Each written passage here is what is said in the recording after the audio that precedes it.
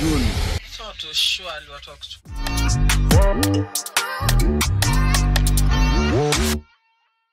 Now, comedian Kiengei warmed the heart of many yesterday. That was after he decided to treat his wife in a special way as she left the hospital after giving birth to their newborn daughter, going by the name June, right here. Sasa tunaendea baby June.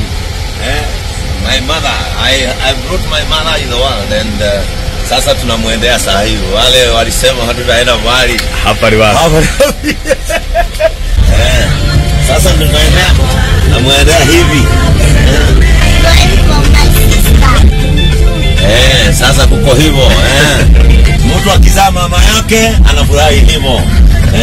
Thank you. And now upon arrival at home, well, she was received by close family members as well as close friends.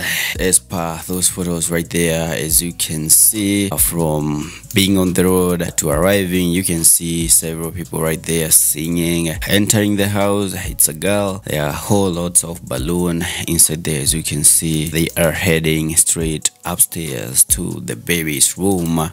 And well, here comes the baby's room, a very decorated room, because I remember a few days ago he revealed to people how the baby's room looks like, and he was like, it's finally complete and the room is ready for the daughter. You feel me? Yeah, as per that video right there, as you can see. And now talking about him treating his wife in a special way, guess what? As much as some people were happy about it, well, this action by Kiengei was met with criticism from some of the friends who were saying that he is copying other celebrities, because you guys can remember not long ago when we saw Vera Sidika being received or being picked by the one Brown Mauzo from the hospital in a limousine, and so people are like, yo, Kiengei can't let people be. He's out here copying other celebrities and stuff. But yo, it's a lifestyle, you feel me? Because I remember there was again another drama online involving Vera Sidika and the one